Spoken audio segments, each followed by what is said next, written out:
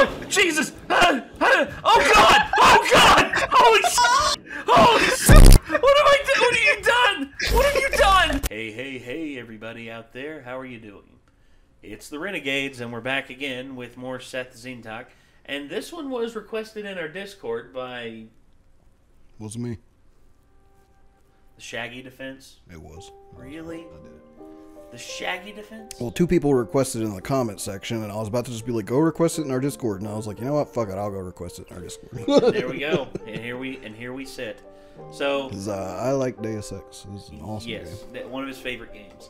And Deus Ex is a game that is considered by many to be a pivotal moment in gaming. It's one of the first, like, choose how you play kind of games. It and System Shock 2, you mentioned both of these were around the same time, and both of them introduced ways. It's like, oh, you can go about this way. I never played System Shock 1. If System Shock 1 is like System Shock 2, then Deus Ex might have actually been inspired by System Shock 1. Maybe. I mean, I never played System Shock 1. I did play System Shock 2. But yeah, 2 is like, you can play it either like kind of semi-stealthily, like you can melee, you can use weapons like guns, or you can use psychic powers. Which was neat, because they had this little orb that like plugged into your fucking arm, and that's how you use psychic powers. You had like basically an amplifier. And the crazy thing is, the System Shock 2 was developed by Irrational Games, the same people who developed the BioShock franchise. And BioShock was considered a spiritual successor to System Shock, the System Shock franchise. I'd actually never heard of System Shock until BioShock was announced, and I was reading about it in Game Informer magazine, because that's how I got my gaming news back in the day. As you do. And they were like, spiritual successor to System Shock 2, and I was like, what's System Shock 2? And I started reading about it, and I was like, that sounds really cool, so I went and I acquired a copy of it. Yeah, okay. You knew a guy who knows obviously a guy. There was no place to get a physical copy of it at the time, but unfortunately, yeah. I got a hold of it and I played through it and I liked it a lot, and it scared the crap out of me several times. Yes. And for me, I look back on when I played it, I think it was, gosh, I remember it was at my grandparents' house, and a friend of mine recommended it to me. And I was like, okay, I'll give it a shot. And my grandma had the best PC that I knew. It was a multi-core PC, so it was capable of running basically anything I could throw at it.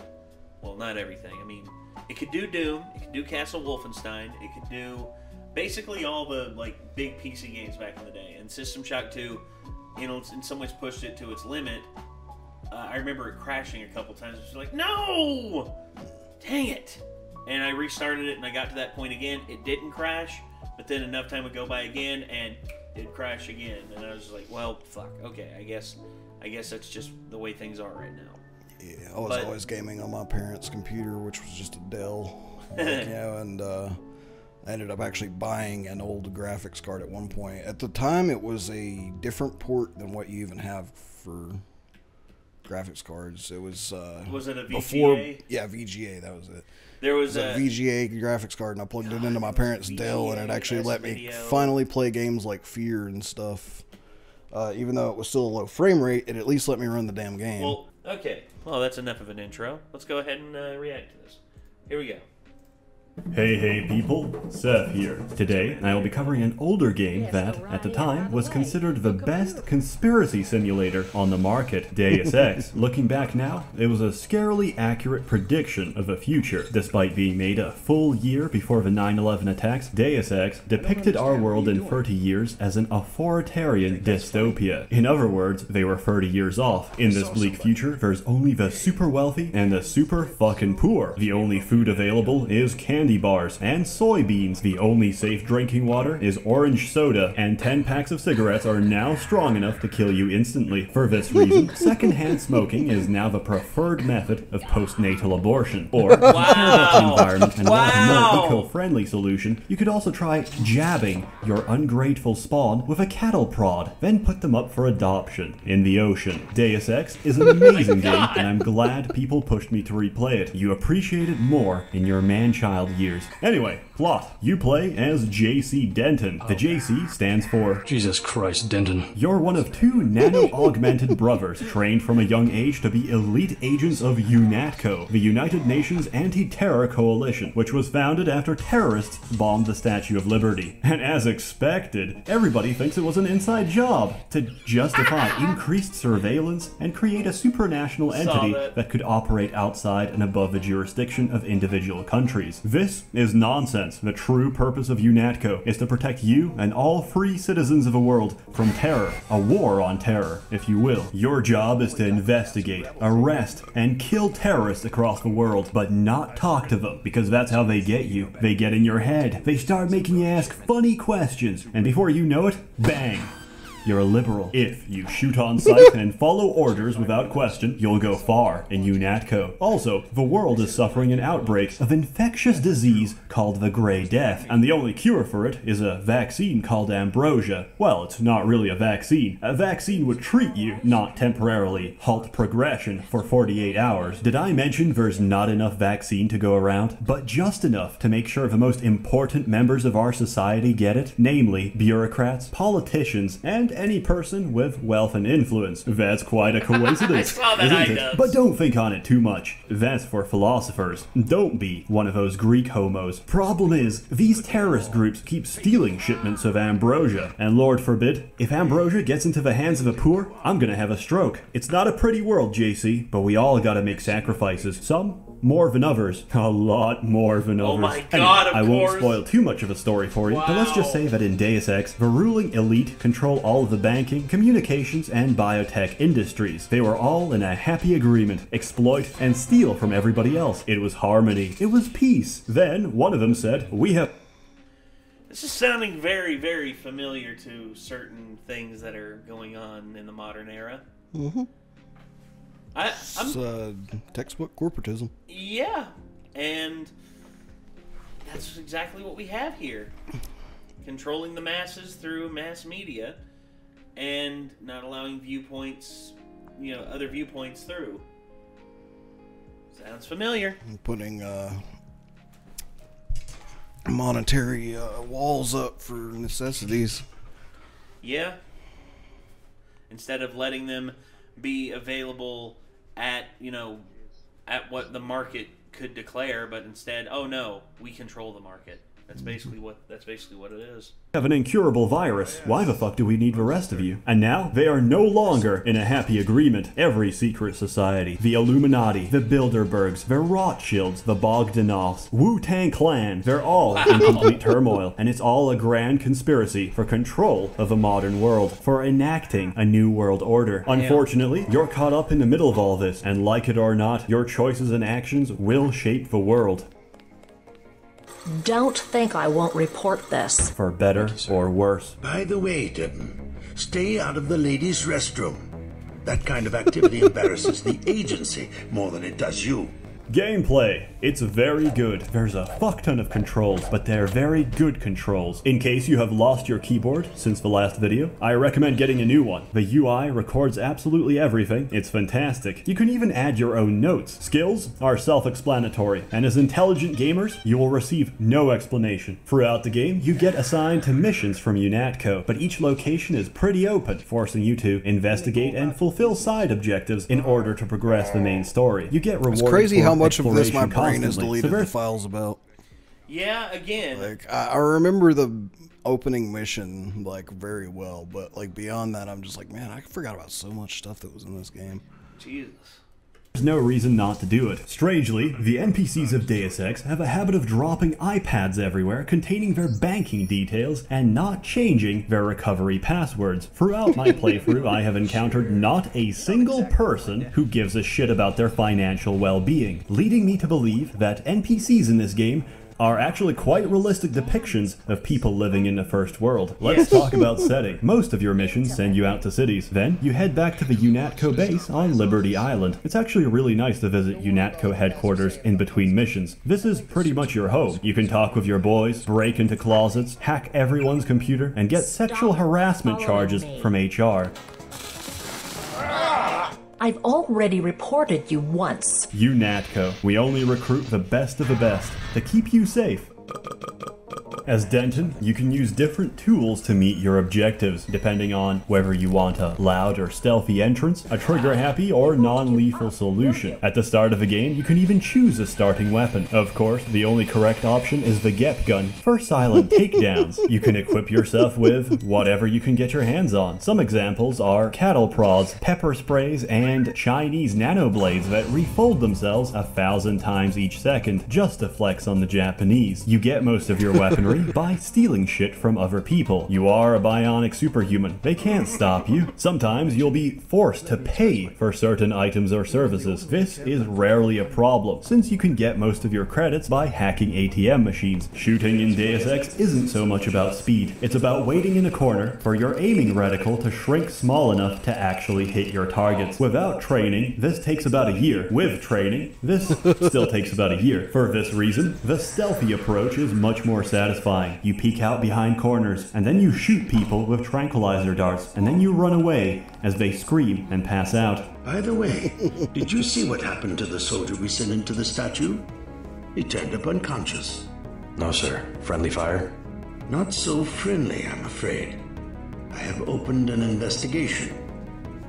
Dismissed. Just be careful, because sound travels in this game, and if you accidentally drop a soy packet on the ground, the seismic tremors it creates will set off every alarm on the level. For more lethal solutions, you could just use a gun, but what's the fun in that? As a nano-augmented god, you can crush people by the sheer weight of your thighs. JC Thick Denton fills his victims with terror in their last breathing moments. There's plenty of other So basically you're just pulling a Mario. Boing? augmentations you can install, which take up mutually exclusive slots on the body. No matter what you pick, they're all pretty useful, and upgrading them only makes their powers more ridiculous. Throughout the story, you go to a variety of locations and speak to a huge number of people. Even unimportant side characters usually have several lines each, and the dialogue itself is fantastic. I heard that he was a frequent visitor to this compound. Do you know him? The rumorous path is closed to Guilos. JC's perpetual autism also adds to the mood of the game. He's so deadpan and emotionless that he turns serious conversation into unintentional black comedy. Oh my god, Daddy! What a shame. He can't really be... There must be something we can do. He was a good man. What a rotten way to die. As the story develops and UNATCO gradually gets infiltrated by clandestine organizations, you can uncover a lot more about the plot by being inquisitive. There's a huge fuckton of lore spread throughout minor characters, computer terminals, newspapers, and books. As you learn more, you can start putting the pieces together, find out who's pulling the strings, and practice your Latin. Also, this game predicted nuclear war between India and Pakistan. They're only 1 year away from becoming a superpower.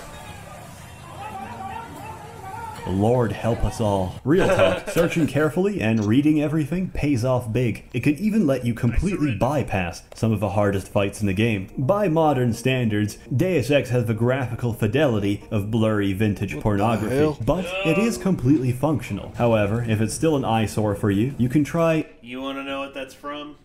Not really. That's actually a hack. Like, he hacked the player model in The Witcher, and also there was a hacking, a anti-hack piracy thing in The Witcher that made all the beautiful women into decrepit, wrinkly old ladies. Oh, lordy. So you can imagine what happens whenever love scenes occur. Yeah. So he deliberately did that just to make it what looked like a rock demon fucking an old lady. I don't want to see that. GMDX or the Deus Ex Revision mod, they both make it very pretty. The sound design is great. Everything sounds clear and crisp, which makes the world feel genuine and authentic. Are you sure you pressed the right button? I do not make mistakes of that kind. Your hand might have slipped. No, I wanted orange. It gave me lemon lime. The machine would not make a mistake. It's the maintenance man. He knows I like orange. So you think the staff has some kind of plot? Yes, they do that on purpose. The music tracks are nice too. I sometimes keep the UNATCO... That dude is just unapologetically German. Gunther Hermann. Yeah. Like, Hello, I'm Gunther Hammond. I wanted the orange. I got the lemon lime instead. This makes me very unhappy. Ah! Conversation theme playing when I'm calling with the shareholders. Want big giant cocks. Deus Ex is wonderful, and it doesn't take too long to finish. It may very well be the definition of a perfect game. I give it an excellent, out of however many children I tased during my playthrough. My dad says you can't get anywhere if you can't keep a secret. So please, give it a shot. It's very cheap, and it still goes on sale from time to time. It's not for everyone, and by that I mean, if you are an illiterate, subhuman troglodyte, and you've somehow managed to evade the special needs wrangler long enough to watch this video, well, firstly, I just love that he uses Tyler 1 as an example of a troglodyte. That's the best shit ever. I guarantee you, if Tyler 1 saw this, he would just be like, "Ah, shit! Fuck's a troglodyte." Let me Google that. And all of a sudden, as soon as he finds out, he'd be like, "Hey! I'm an alpha male! Get this beta shit off me!" Ah! I ain't ripping my shirt. I like this shirt. My mom and my stepdad, or my stepmom and my dad gave me this shirt. that's actually very impressive, good job, but you might not enjoy this game as much. But if you are capable of having an attention span, you'll find a plot that captivates you from start to finish, with moral and ethical questions raised that leave you in a slightly higher state of being. Of course, Deus Ex takes a very extreme view of the future, but you must remember that with each day we do not question or challenge our leaders, extreme becomes absurd, absurd becomes implausible, and implausible becomes a reality. What is it, mister? I'm really hungry. You don't look that bad. Tell me what you know about the NSF. I knew it. Someday the NSF is going to win, and I'm gonna give them your description with your stupid shades, and they're gonna kick your ass. As always, more videos to come, so stay tuned. It will also be much more upbeat. Don't worry,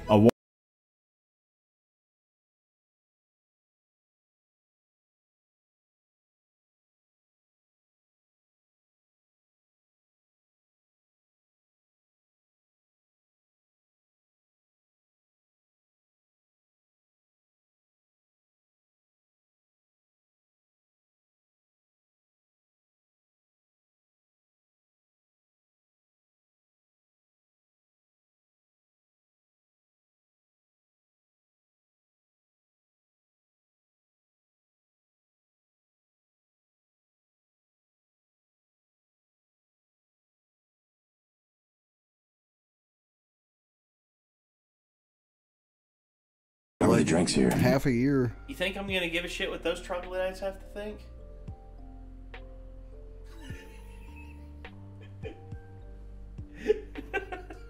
I'm just doing it because honestly, I just don't know. My hands do weird things sometimes. I mean, honestly, I have no control over what they do. See? I mean, it's just stop that.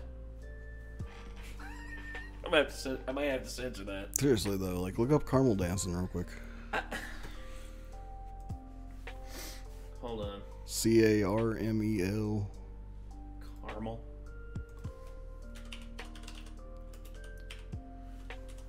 Dancing. It's like you've never No, seen. that's this. That's doing the ears. No, I'm doing this. It still looked like basically the same thing. I don't have my hands attached to my head. I'm not doing the ear thing. It's close enough. No, it isn't. Oh, it's not. Whatever. You can make up your own mind on it. I'm just telling you the truth. All right, but yeah, there we go. That's that was Deus Ex by Seth Zintak, and I gotta be honest, I kind of want to play this game now because I want to see, because again, knowing the era that I grew up in, I was born in '88, and by the time this game came out, I was 12.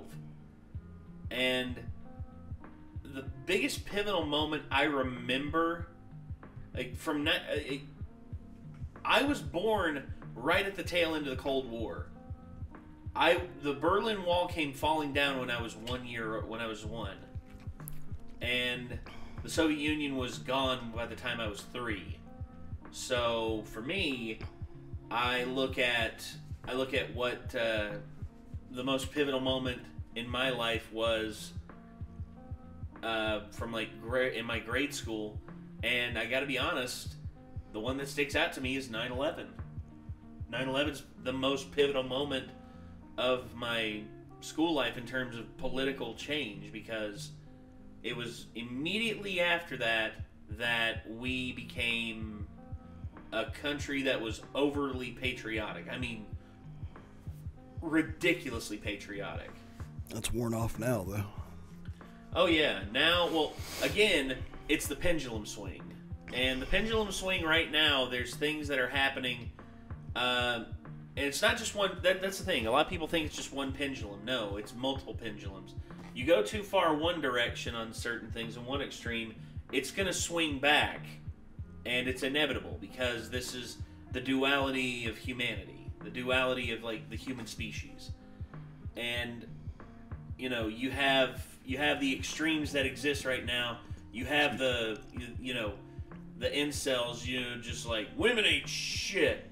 I'm an involuntary celibate. I want to get laid, but, like, no woman can tolerate me because I'm too smart for them. And then you have basically the female incels who are just like, men are meant. Oh gosh, I saw this person on TikTok basically just being like, men are meant to be submissive. Men are meant to do. Don't you just hate it when people make the little audible claps every syllable? Isn't that annoying? I mean, really, is that not annoying? Actually, does that make you not want to just pull out a? Stop! Yes, I actually fucking hate that. Please stop. No, I know. And you see, my whole thing is that's all this person was doing, except they were doing it backhanded with these long-ass nails, and I'm just like, wow. This person seriously needs to go outside. This person needs to just step outside, touch grass, take in some sunlight. Please, for the love of God. And that's to both of y'all incels alike, on both sides. Doing that little clap thing on every syllable doesn't prove your point, and it doesn't make you look smart. Instead, it just makes you look like an attention-seeking, like, moron. I'm sorry, but it does. You're not proving a point, you're just being annoying for the sake of being annoying. It's like people who hit you when they're talking to you. It's like, hey, this is like, it's like, how fucking boring are your stories that you have to start hitting people to keep their attention? And that's the thing. I had that. It's one of my favorite comedians' jokes. I used to do that back in the day, but I learned a very valuable lesson. I was just like, look, because when people started doing it to me, I was like, oh God, that is annoying. All right, I need to stop. And I don't really do it anymore. I just like, if I need to tell someone something and I need to get their attention, I like just tap on the shoulder like, hey man, I was gonna ask you about this. Is that okay? And all that. I don't just be like, hey. Do I do that at all? The little like arm slap or anything like that, or No, like, I think people who do the claps and the smacking you while they're talking to you are people that just don't understand how to express with body language properly. It's like, they don't make their point with any kind of hand motions and body language that makes sense. They have a completely over-the-top annoying way of doing it instead. Yeah, and they do it to stand out instead of doing it to make a point. Because that's one thing that I think's missing a lot, is like there's no point being made with what a lot of these people are saying, and it's annoying. It's annoying that they feel like they have to do that. Again, I don't know what else to say. Yeah. But that was Seth Zintok with Deus Ex, and honestly, I want to play it now. I really want to play it. So have you not got to play it before at all? I had played, like I said, I played it back in the day, but it was a long time ago. I didn't know the way you were saying it. I couldn't remember if you said you played it or not. I should say again, sorry. Yeah. I really want to play it now, and I want to do the mod that enhances everything. Yeah, I want to go back through it again at some point too. Yeah, in the near future. But so I said that about the Vampire the Masquerade, which I bought and still haven't booted up yet either.